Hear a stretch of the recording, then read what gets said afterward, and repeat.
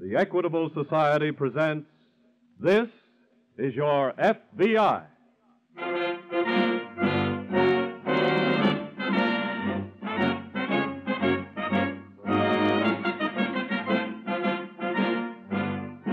This is Your FBI, an official broadcast from the files of the Federal Bureau of Investigation, presented as a public service by the Equitable Life Assurance Society of the United States and the Equitable Society's representative in your community.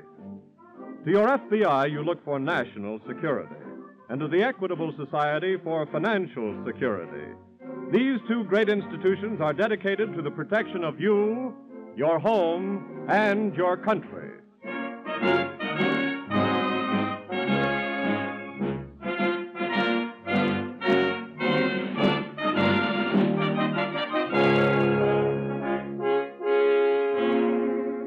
Tonight's file, the Bobby Sox Bandits.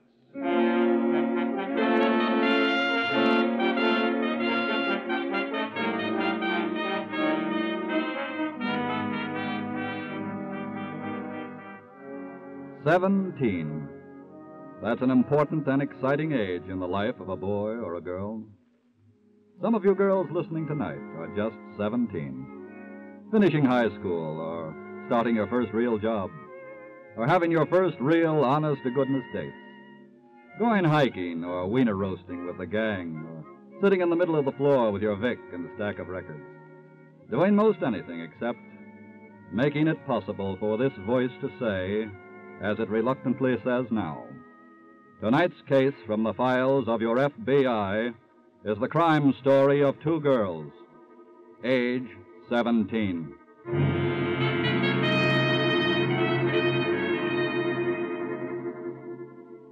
It's just about sundown, and on a highway out of Pittsburgh, two girls with one suitcase between them stand by the side of the road. This ain't good. Huh? We picked the wrong road. There ain't been a car pass here for 15 minutes. What, Bonnie? We ain't grabbing no lift. Oh, that's okay. I'm catching up on what I should know. About what? About Hollywood. Oh, this is a wonderful magazine. The whole thing is about Barry Brooks. Bonnie, you just ought to read movie magazines. Already have. But you just ain't read about Barry Brooks. He's so wonderful. Brooks, Smooks, we gotta get a lift. Bonnie, when we get to Hollywood, I'm not going to eat or sleep until I see him. Uh-huh. Look at this picture. What did you write on there with your lipstick? Never mind. Let me see it. Love Me Forever, co-starring Barry Brooks and Phyllis Tyler. Oh, Phyllis. Laugh if you want to, but I'll star in a picture with him someday. Yeah. I never had any real feeling about my destiny until I saw Barry Brooks in his first picture. I saw it 6 times. And right from the very first, I just knew that my destiny was in his hands. Wait a minute. Here comes the only destiny I'm interested in. Huh? Oh, I hope he stops for us. Yeah. Look, he's going to. Can I give you young ladies a lift? Oh, sure. We've been waiting for you for an hour, mister. Then hop right into the back seat. Okay. Gee, thanks. Go ahead, Phyllis. Okay. All right back there? Sure. Yeah. I don't make a practice of doing this kind of thing, but it was coming on night, and I didn't like the idea of you young girls being on the road by yourself. That's awful nice of you. I'm going on to Cleveland. How far are you going? Oh, we're going all the way We're going to my sister's in Detroit. Detroit. But Bonnie... Certainly Detroit. What's the matter with you? Well, I didn't mean to be inquisitive. I was just thinking about you having to travel this way. I've got a daughter about your age, and I know her mother and I would have a fit. Oh, wait a minute, mister. Could you stop the car? What's the trouble? I think I dropped something back there when we got in. Drop what, Bonnie? My bracelet. Bracelet? Well, I'll just back up. Is the road clear behind? Yeah, it's clear, all right. Good. Then we'll just... Bonnie. No use thumbing rides when we can have a car of our own.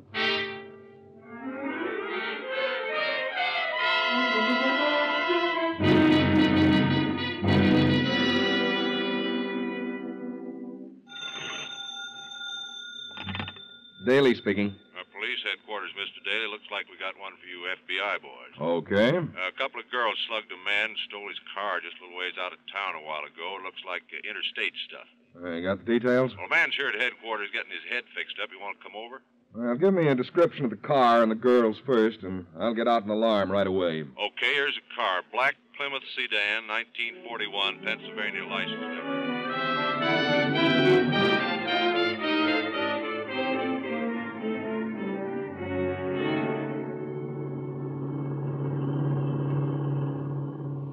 Wonder what town this is, Bonnie. I don't know. But it's in Ohio anyway. Wonder how long it'll take us to get to Hollywood. Now, how would I know? Wonder if that nice man is still lying in the ditch where we left him. Will you stop wondering so much, Phyllis? I'm sorry. Look, you just sit there and dream about Barry Brooks holding you in his arms, and I'll... Bonnie! Bonnie! That sounds like he's got a flat tire. Don't you think I've got ears, Phyllis? Oh, now what'll we do? What do you think? We'll just borrow another car.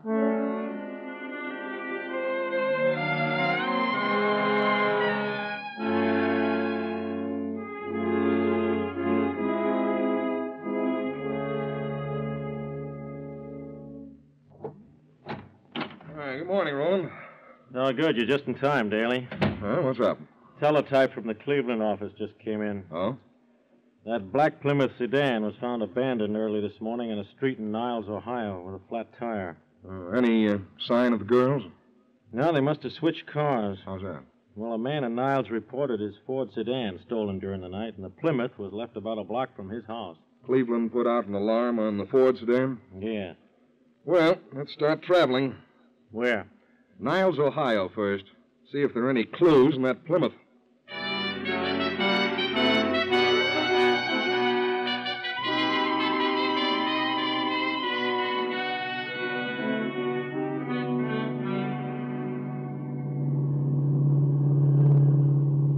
Bonnie. Huh? I'm worried. Now what? I don't think we ought to be doing things like this to get to Hollywood. Hitting people over the head and stealing cars. Why not?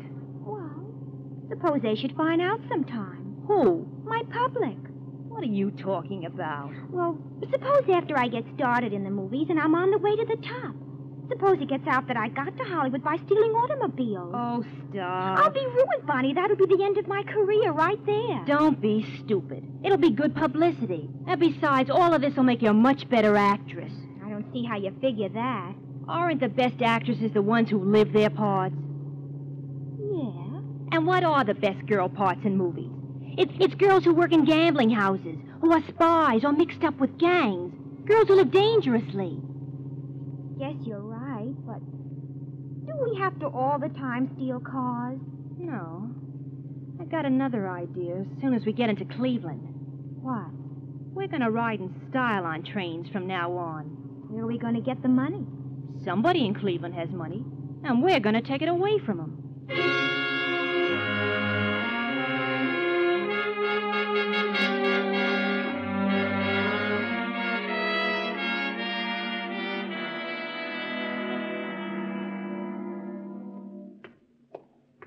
Here's that Plymouth, Mr. Daly. Just like we found her. Uh-huh. We towed her up here to headquarters. Never touched anything inside the car at all. Oh, that's fine. Now, if you'll give me a hand, officer, maybe we can get some clear fingerprints. Sure, all right. Wait, this may be something right here. What's that? Yeah, it's a movie magazine. Not hard to tell who their favorite movie star is. Favorite one of them, anyway. How's that? This picture of Barry Brooks has red lip prints all over it. I guess you'll want to save some samples of the lipstick for your laboratory, huh? This may be more important than the lip prints, this lipstick writing on the page. Huh? What's it say? Phyllis loves Barry. Love Me Forever. Co-starring Barry Brooks and Phyllis Tyler. That must be one of the girls' names. Yes. But what's that business about co-starring? Well, I'd say the kid already imagines herself in a picture with Barry Brooks. Say, that sounds like the girls are headed for Hollywood. Yes. Daly? Yeah. Just got a call from Pittsburgh. Oh, what's up, Roland? The girls have been identified. Is one of them named Phyllis Tyler? Yes. How'd you know?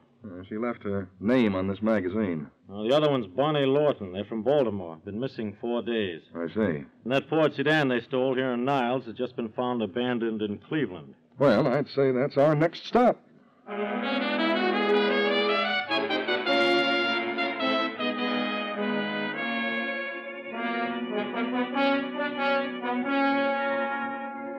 Later that night, somewhere in the area of Cleveland's ore docks on the Lake Erie waterfront, Bonnie Lawton and Phyllis Tyler sat in a booth in the corner of a juke joint sipping drinks. Look, Bonnie, the sailor's looking over here again. He hasn't looked at anybody else but you since we've been in here. Oh, this'll be easy. He's darling. Never mind that. Look, he's getting up. I think he's coming over. Well, I'll get out of here. Do like I told you, Phyllis. Remember? He's got the cutest smile. All right, but don't let it take your mind off business. Oh, excuse me. Excuse me. Hiya, Goldilocks. Do you mind if I sit down? I beg your pardon. Oh, now, look, don't play hard to get. You've been giving me the office all night. Couldn't help but look at you. You very much resemble Barry Brooks. The movie guy? Yeah. Hey, that ain't bad. Is your girlfriend coming back? She just went down the street for a minute. Oh, that's fine. Got any ideas about us? Well, we don't have to stay here. Well, then let's get going. Come on. Okay. We'll go to a joint where there's some dancing and stuff. Would you like that? Oh, sure. Right this way, honey.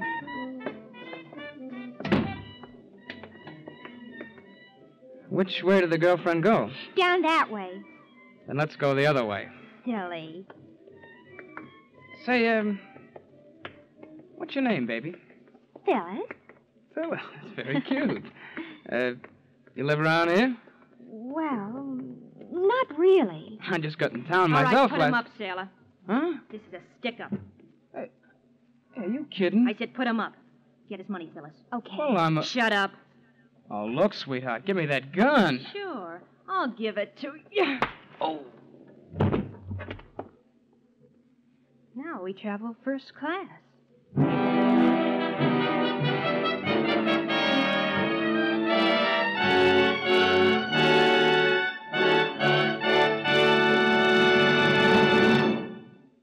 We momentarily close the Equitable Society's presentation of the FBI file on the Bobby Sox Bandits. We will return to this case in just a moment. 324 years ago, the Pilgrim Fathers of Plymouth enjoyed their first Thanksgiving dinner on this continent and played host to 90 Indian braves of a nearby tribe. Well, apparently, the Pilgrims were unable to bag any wild turkeys, for the menu mentions only venison, roast duck, roast goose, clams and other shellfish, eels, plums, and wild grape wine. Among the 3.25 million members of the Equitable Life Assurance Society of the United States, some are bearers of names which indicate that their ancestors may have attended that banquet. Other Equitable Society members have names that indicate an origin in a more recent wave of immigration. But whether their names go back to the Mayflower or a boat that landed half a dozen years ago, Equitable Society members have proved that they believe in the time-honored American virtues of thrift and self-reliance. Their life insurance policies with the Equitable Society are good evidence that they believe in saving for safety, believe in taking care of themselves by putting dollars aside for future security. And just as our forefathers banded together for mutual protection, so Equitable Society members have joined forces in a great mutual organization created for the common good of all. Self-reliance plus cooperation. That's the spirit on which this country was founded. It's the spirit which makes men and women better citizens and better Americans, which is a good reason for this organization to be thankful that by serving its members for 86 years, the Equitable Society has served America. And now back to the file on the Bobby Sox Bandits.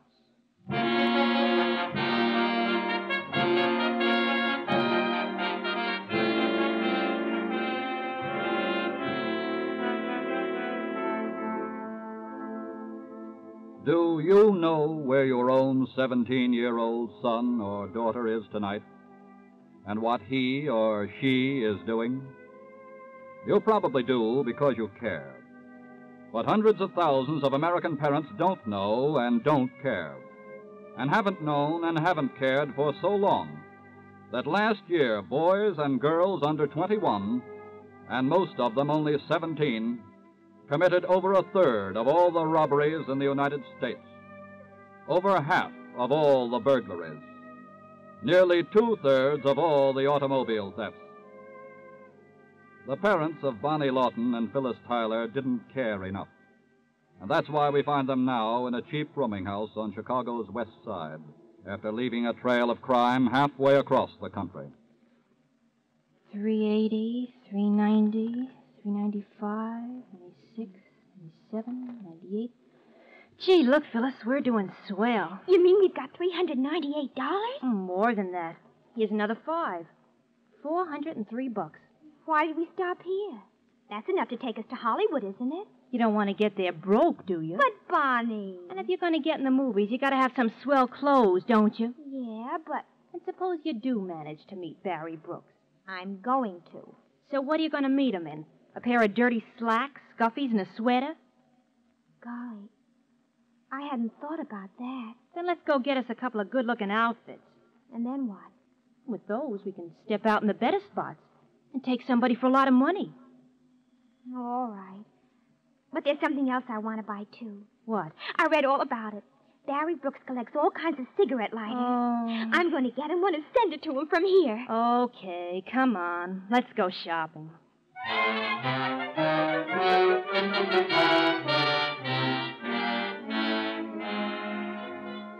That same morning, back in Cleveland, Special Agent Daly is just entering the field office of the FBI. What'd you find out, Daly? Well, the two girls who robbed that sailor last night were Bonnie Lawton and Phyllis Tyler. You sure? The sailor positively identified them by these pictures.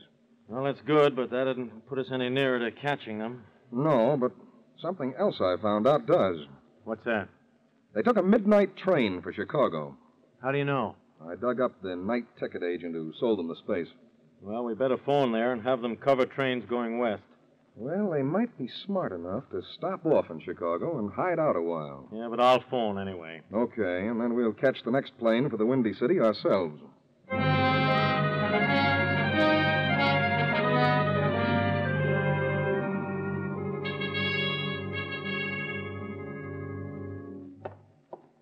you are, girls.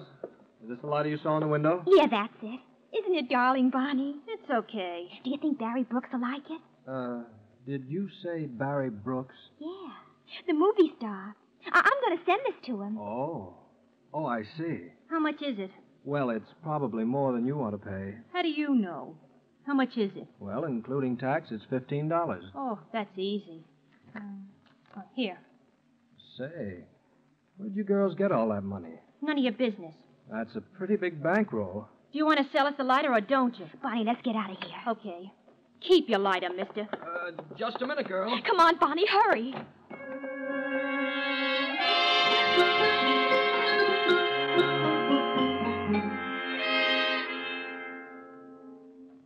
Well, welcome to Chicago, boys. Oh, thanks, Bob. I'm afraid I haven't got any good news for you. Oh, no trace of the girls, huh, Turner? We covered all buses and railroads right after you called, but nothing has turned up yet. Well, they could have taken a bus or a train before we called. No, all ticket agents have been checked, and they don't recall any girls answering the descriptions.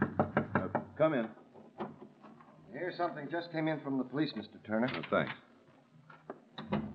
Well, they're in Chicago, all right, fellas. They tried to buy a lighter about noon in a little shop on Randolph for Barry Brooks. Yeah? The clerk got suspicious when they showed so much money, and the girls ran off. You sure it's the same girls? Well, their descriptions checked, and one of the girls called the other one Bonnie.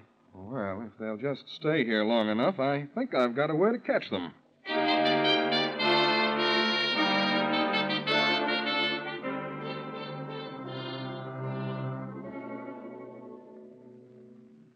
Phyllis. Phyllis. Come on, wake up. Oh, well. Anybody think you were a movie star already the way you sleep all morning? Come on, wake up. Oh. Hello, Bonnie. Have you been out already? Yeah, I went to the store. Did you get a paper? Yeah. Here. Thanks. Want some coffee? Sure. Now, let's see. What page is the funnies on? I figure we can break in our outfits tonight, Phyllis, and make it pay off. I got a plan. Bonnie.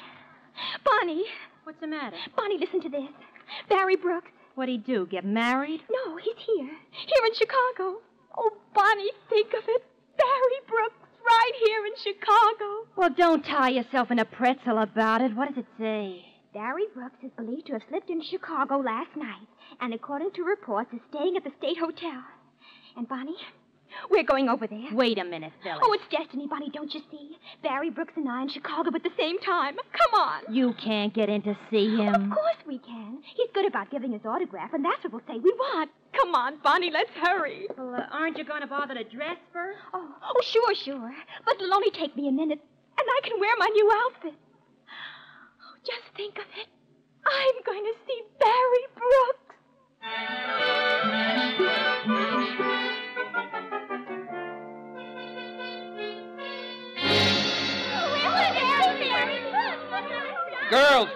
Girls. I'm the manager of this hotel, and I say you must go away. We're going to stay in front of his room until he comes out. Oh, Barry! Come out! Oh, girls, please. I tell you for the 100th time, Mr. Brooks is not in the room. Oh, yes, he is. You wouldn't be trying to get us away. He is not. He is. He's not. He is. I tell you, he is not. Oh, yes, he is. We want Barry Brooks. We want Barry Brooks. We want Oh, Barry girls, Brooks. stop. Come on, move over. Let us through the door, please. What makes you young ladies think you can get in? We have an appointment with Mr. Brooks. You have an appointment. Well, just knock at the door and you'll find out. Go ahead, knock.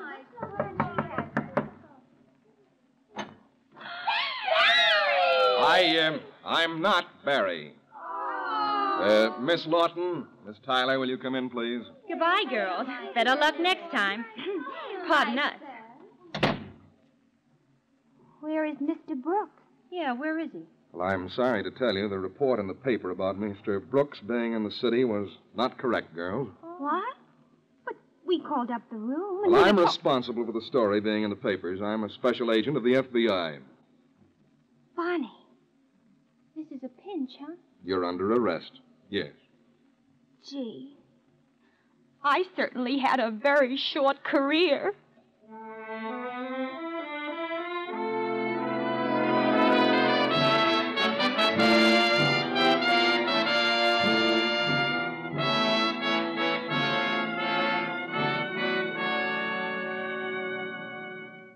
Because of their extreme youth, Bonnie Lawton and Phyllis Tyler were put in a reformatory, where every effort will be made to guide them to a better future. But far more serious than the sentence passed on the two girls was Bonnie Lawton's indirect charge against her own parents. In court, she said, "I've had to learn everything else the hard way, so I guess I couldn't very well skip this one." The rising tide of juvenile delinquency in America amplifies that charge into a tumultuous indictment of the tragically large number of American parents who don't care enough for their children. America's homes are the birthplace and training ground of her citizens. What, then, is the hope for America's future? The answer is in the hands of you, the mothers and fathers of America. The FBI can protect only the lives and property and laws of America. You must protect its future through your children.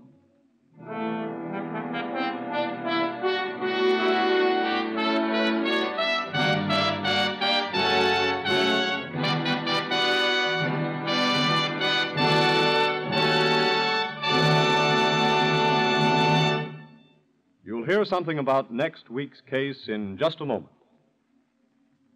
This week, at the Equitable Society, a group insurance serviceman suggested I take a trip with him.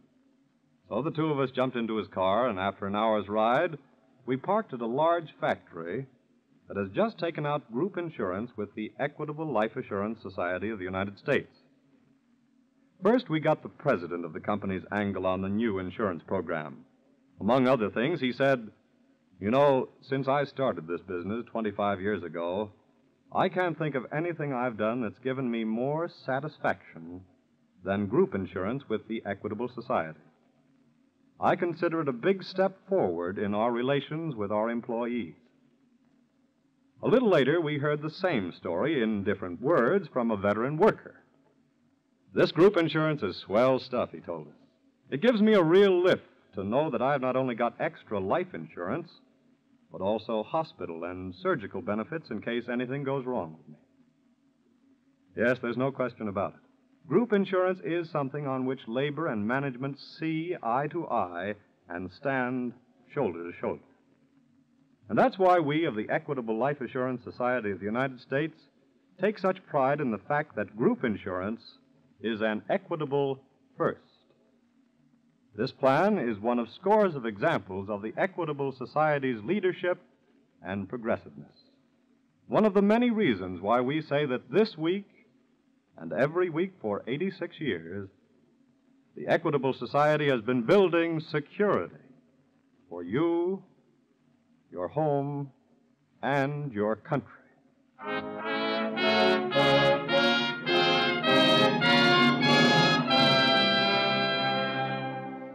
Next week, we will bring you another colorful story from the files of the Federal Bureau of Investigation. The Big Breakout.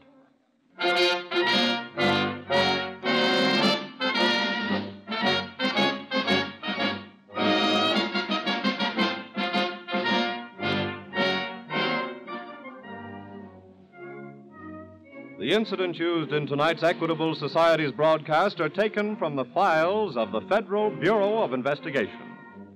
However, all names used are fictitious, and any similarity thereof to the names of persons living or dead is accidental.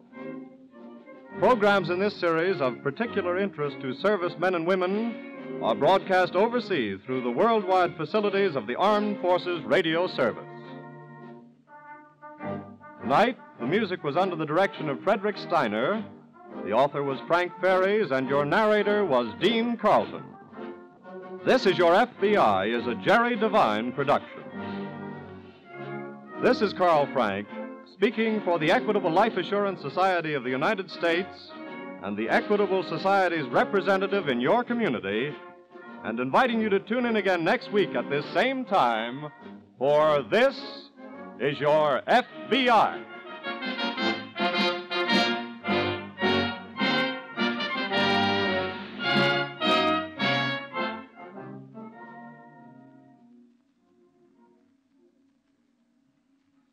You know, it's kind of fun to plan what you're going to buy in future years with the bonds you're buying now. Maybe the woman of the house has her heart set on a new washing machine.